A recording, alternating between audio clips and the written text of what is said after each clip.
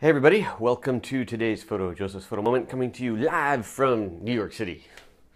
Live from Saturday night. No, it's not Saturday night. It is, what is today? Today's Thursday morning. And it's about time for me to head home. So as you know, I was out here for the B&H presentation on the PocketWizard toys. That was really cool, went really, really well yesterday. That will be online on the B&H website, but it takes a couple of weeks for them to edit that together. But they're going to put that together, put it up online, and I guess they do a highlight reel as well, kind of a shorter version, so if you don't want to watch the whole nearly 2-hour presentation slash demo, you can check out a highlight reel that they say is roughly maybe 15 minutes or so. So that's really cool. I'm excited to have that coming out. Big cool news that I got, remember on, well, 2 days ago when I released a video, I said, oh, maybe tomorrow, yes, if I got the time right tomorrow, I'll be able to tell you something really cool. And I forgot to tell you, but it wasn't that I wanted to tell you, it's that I wanted to show you. But that, it turned out, was wrong because I apparently can't read. So I got a press release from DxO, DxO Labs, maker of the DxO One, a couple days ago, saying that there was an embargo on this news until yesterday morning. And I didn't read the entire article, the entire press release, to realize that it wasn't just the embargo was for yesterday. The actual product isn't out until next year, early 2017. But here's the deal.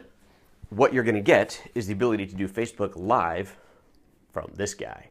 Now that is crazy cool, because what'll happen is it's not just connect the camera to the iPhone and go live. As you may have seen in a previous update, you can, and I did a whole video on this, you can now separate the camera from the iPhone and connect over Wi-Fi, which there's a certain irony here, because when the DxO One was first released, this was one of the big deals, is that you don't have to use Wi-Fi. You connect, and it's a physical tethered connection. It's faster, it's more reliable, it's instant, you just connect and go, and it's great. But obviously there's advantages to having a Wi-Fi connection, and so now that is will be part of the software. So with this little guy here, you will be able to connect, as far as I understand it, and keeping in mind I've only read the press release, I haven't actually played with this. You'll be able to connect this to your iPhone like normal and just go Facebook Live. That's cool. But the really cool thing is that with the Wi-Fi connection, I could have this camera sitting there shooting me. I could be holding the iPhone in my hand, controlling the live broadcast, hopefully also seeing comments. But the really cool, whatever extra cool thing on there is you can actually switch to the camera in the iPhone. So I'll be able to have the DxO One and like this little tripod-y guy. How's this work? See, this little mini tripod kind of a thing that attaches onto here, which is completely tightened down. There we go. So you get this little stand. Right, so I can put this, and then this thing can mount onto a tripod if you want, but this is just fine. It sits on a table, boom. So that could be on there, pointing at me, and then my iPhone in my hand, and if I wanted to show you something else, I could switch over to the camera on the iPhone. I think it even said you could switch to both the front and the rear facing, so in effect having a 3-camera shoot, 2 of those cameras, of course, being in the iPhone. And you don't have to hand hold the iPhone, right? You could put that onto a tripod as well, just like it is right now, which would be super cool. One thing that wasn't clear is audio. Now, audio, of course, is extremely important, and the microphone in this is not going to be very... Is there a microphone in here?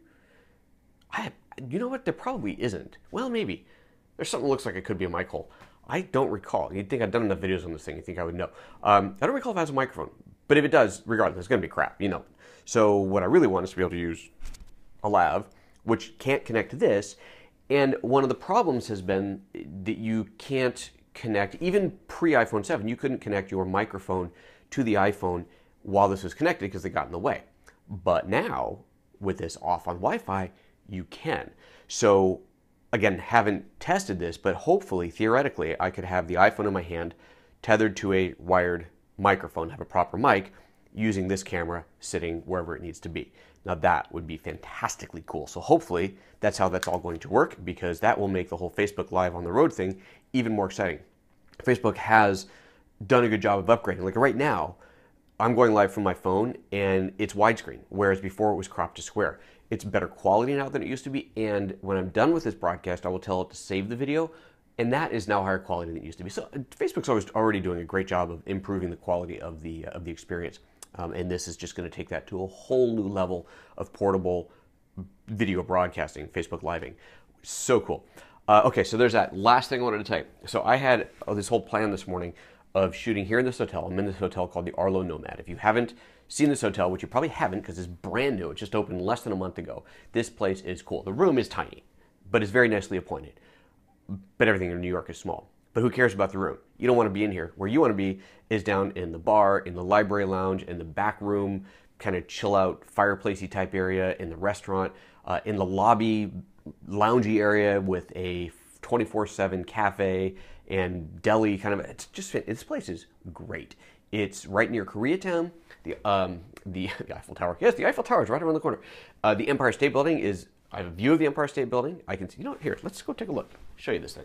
I mean, you know, look. We're talking about the view out a window, and where I kind of have to get down and get up. But there it is. Look at that. Isn't that cool? You'd probably rather look at that than look at me here. Yeah, it's going to be too backlit. I probably can't really do that very well. Anyway, there's a comment here. Frank Lovett. Hi, Joseph. Frank in England. Hello, Frank. Thanks for watching. So, let's see here. Anyway, so I was planning on doing this whole shoot here in the hotel lobby. I got kind of pseudo permission. It's not get carried away. You know, it's not like I pulled permits or anything. And they told me if it's going to be a big deal, if I'm going to be in people's way, I'm going to have to pay. I don't want to pay. So, because it's just kind of for fun. So, I had this whole plan. The back room was totally being unused, and my model flaked. 10 minutes before shoot time, get an email. Not gonna make it. Advice: if you're working with models, you gotta pay them, right? If you pay them, they'll show up. And the reason that this model wasn't going to be paid is because she had approached me and asked me if I would do some headshots and basically portfolio type work for her, and what would I charge? And I'm saying, and I told her, well, look, I've got, I actually need a model for something I want to do. So I won't charge you, you don't charge me, you'll get some pictures, I'll get what I need out of it, done deal. Apparently a mistake. So no model equals no photos. I didn't get the photos that I wanted to get here. I did, however, last night get something pretty fun with the PocketWizards, and I shot a little video around it. I don't know how well that turned out, because, you know, it's just me with trying to shoot stills and video at the same time, but I'll put something together. I'll try to put something together. I'll probably work on that on the plane, because there is one shot that I set up that actually came out really cool, and if the video worked out, I haven't even looked at it, if the video worked out, that'll be really cool too. In fact, here, let's just show you real quick. Oh, I guess I have to launch Lightroom first. I'll give you a quick little preview of what the photo was. In the meantime, any other comments here? Got a couple people watching live, other than Frank, whoever's out there watching live, say hi. Here, let's take another look at the New York view while we're waiting for this thing to launch here. Look at this. So if you saw my snow video earlier, the snow has stopped, which is good, because I really don't want to get stuck in New York. But look at that. I love Manhattan. This place is so cool. Frank, the name of this hotel is the Arno. Wait, hold on. Now I'm getting it wrong. We'll go look at the thing on the door. It is the, I'm trying to trip over my cables, Arlo, something else. I have two names. Here we go. Arlo Nomad. There it is. The Arlo Nomad. If I can get, can you see that? There's the address and the phone number of the Arlo Nomad. Stay here. It's awesome. It was really quite affordable, but I would imagine that that was because it was brand new. The prices are probably going to go up, but pretty slick. Okay. That's not the cool picture. That's not the one I want to show you. Although that is shot with the PocketWizard as well.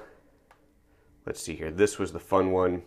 I started playing with these a little bit, but so this is the front door of this church is lit with a flash on the PocketWizard, and I am standing across the street shooting this with a long lens. So that's pretty cool. So we'll see how that turned out.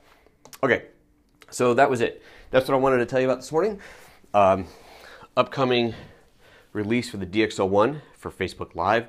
Insanely cool. Cannot wait to get on that. I got to talk to them. Hopefully I can get on the beta. I don't know if they might have, maybe I can get them to have me do a video on it, a proper one, because that'd be really cool. PocketWizard flashes have been working out beautifully. Unfortunately, I need to send these units back right now, but they're awesome. So if you are, if you're shooting Lumix, then obviously these are the new PocketWizards for Lumix. If you're shooting Canon, Nikon, or other things, you know PocketWizards. If you're into wireless, it's a really cool way to go. And then Flakey models. What are you going to do? Man, what a drag. Oh, well, what that means is I have a little bit of time. I got to check out of here in 18 minutes. I have a little bit of time to go shopping. So, hey, it's Christmas time. Got a store to hit. Get something for my daughter, something for my wife, and see how that goes. All right. Thank you guys for watching. And we'll see you guys next time. I'll be back in the studio tomorrow morning. And oh yeah, tomorrow morning we're doing a interview with the creator of the calendar, the Grow Baby calendar. We're talking about the photography behind that along with her. So this is, of course, assuming that I make it back because I have an extremely tight connection, like a 40-minute connection in Denver. Weather looks good, so I think I'll make it. But yeah, that's what we've got to deal with tonight. All right, guys, see you next time. Bye-bye.